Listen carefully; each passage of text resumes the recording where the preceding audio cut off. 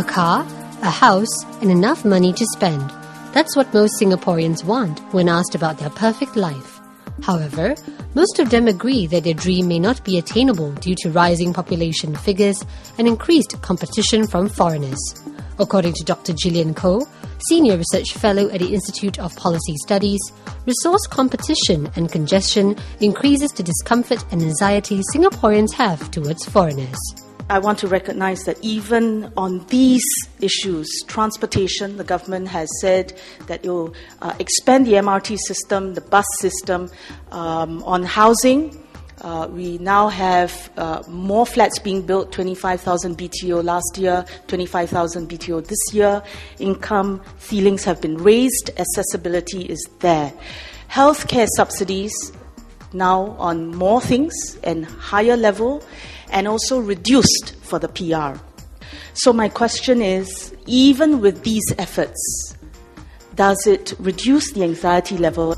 Coping with the influx of foreigners goes beyond having sufficient infrastructure or changing policies. Professor David Chan, Deputy Provost and Director of the Behavioural Sciences Institute, feels that the feelings and concerns of Singaporeans have been neglected by policymakers when communicating their message.